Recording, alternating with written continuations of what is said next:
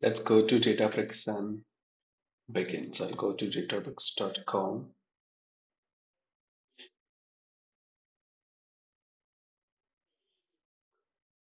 I'll click on the right hand side and click on Try Databricks. I'll put up my details to create a new account.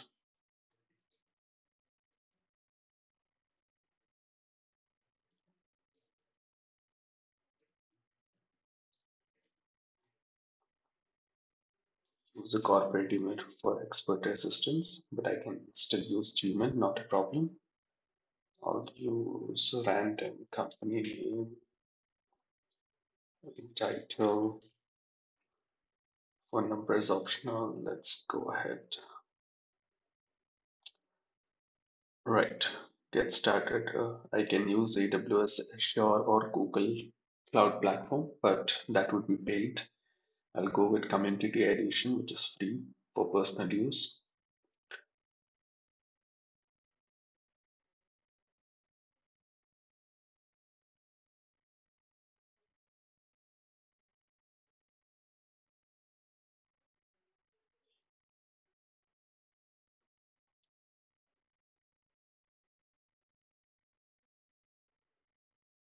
Verification complete.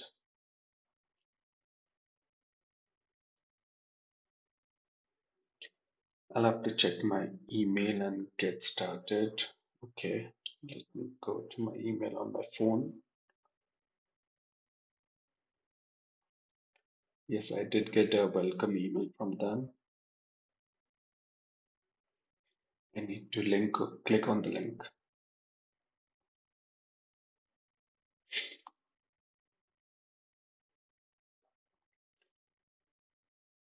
It's asking me to create a password for myself.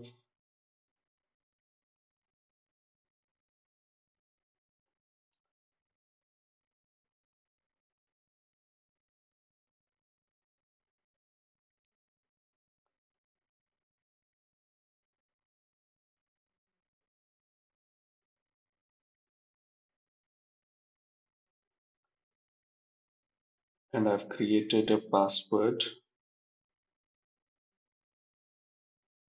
It should have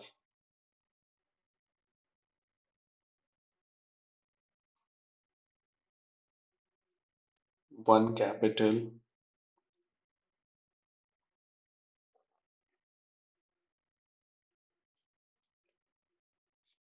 and my account is created. Now I can log into it. Let me log into it.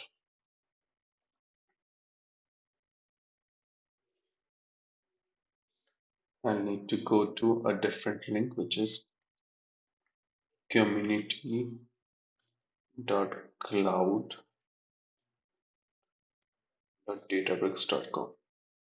This is where I can access my account now once it is created.